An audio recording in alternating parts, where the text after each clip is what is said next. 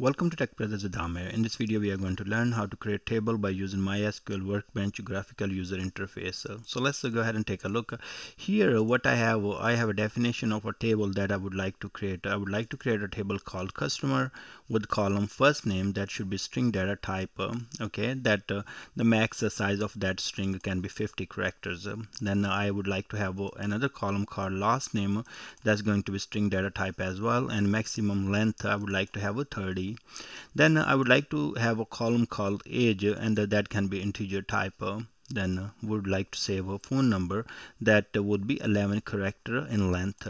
Date of birth, that would be date, and then gender, that will be like single character, male or female. Okay, so this is a basic you can say study or research I have done before even creating a table. What data types I need, what names of the columns should be, so all those things I have written in advance. So this is exactly you are gonna do before even you will go and create a table. You will do research on some previous data or on think about the future data types and come up with the names of the columns and the data types. Alright, so what we will do here, we have multiple databases. Here I have TechBrothers $Brothers, and there are different databases or schemas present here. One of them is called TechBrothers. That's where I would like to create the table. So I'm going to go under the schemas here, go to the database or schema, go to the tables, right click here, create table. Now the very first thing it is going to ask me, okay, what is the name of the table? So I'm going to provide the customer. Okay, good. Next part, what we will do, we will provide the column names. Here you will double click and it will automatically create one column for you. It is taken that name of the table and then adding ID to it. It is telling, okay, this is going to be the primary key and this is going to be not null. Okay, that's good actually, because we would like to create this column. So we can use this column maybe in the foreign key relationship. Tomorrow, if you have another table called orders, you would like to add this column as a foreign key with that one. Also, one of the things I would like to add from here is the auto add increment. So this is going to be number, right, integer. So I would like to say, okay, if I don't have to put the value there. If the value is 1, the next value should be 2 and 3 and 4 and whatever. So it should be auto increment. We will talk about auto increment in different video, how exactly work in the MySQL or MariaDB. Now next step is we will take the second column, first name. I'm going to type this one. So I don't really recommend space between the column names, but if you want to, you can have it. But in our case, I'm not going to have the space between the column names. Okay, so that we would like to have a 50. Let's provide 50.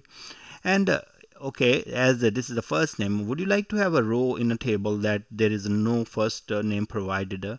I would not recommend that, because we are saving the data according to first name and last name, and if the customer doesn't have the first name, doesn't really make any sense. So I put that not null. Okay, that means you have to have provide some values in the first name column.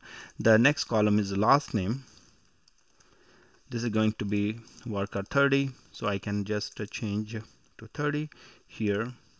And next we have age, phone number, and date of birth. So let's do age and age right here, and this is going to be integer. So click on this one, type I and T, so right here. So you got the integer there. The integer means number, right?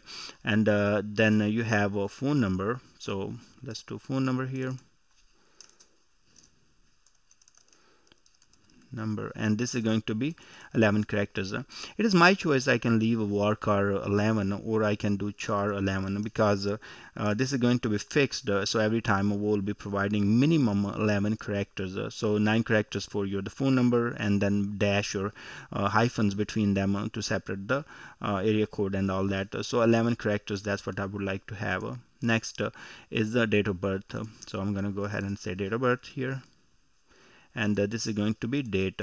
So you can click here and then type DATE. So find the date right here. Okay, where we have daytime here, but we just need the date. So we will select the date. All right, and the last thing is the gender is going to be single character as well. So we will say gender, and this can be worker1 or char1, doesn't really matter because you have to have some value in that one. So I'm gonna go with char1. Okay, not null as well. I would like to like the value in this column always, so I don't want this one left blank or null. Okay, this is all good here. I didn't talk about the character set and collation.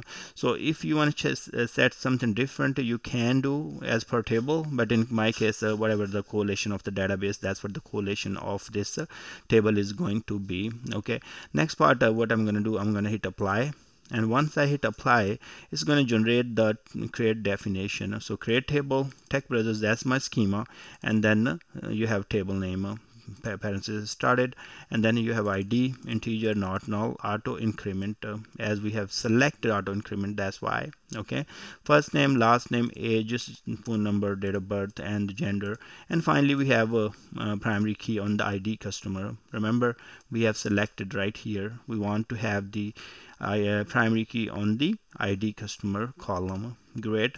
So what I will do as a developer, I will copy this information or script and then save it. Maybe in the production, I do not have TechBrothers schema. There could be maybe something different. So I will just make some small modification and provide to DBAs to run in production. But before I run in, give to the DBA, create a ticket and all that, I will just make a copy and run it here in my development machine. Okay, I'm going to go ahead and execute, finish. Okay, so go back to your database or schema, and here is your table ready. Customer table is all set. You can see the data types and everything right here. If you would like to see, let's say you are not using MySQL Workbench and you would like to see the definition after creating that table in the Workbench or later on anytime, you can say describe a table name. So in this case, it's going to be customer, if I will say so, and just run this query. What happened? I will see all the definition what we have defined for the table columns. So you can have different fields here. So you have field type, null, and all keys and default values and extras. All right, so this really help if you have Workbench, fine. Otherwise, we have done a video where you use the create table statement and create the table from by using create table statement. But if you have a Workbench, it makes a little bit life easy. It is most of the time as a developer we do use these different tools such as MySQL or MySQL Workbench. So thanks very much for watching, and in the next video we are going to talk about the auto increment.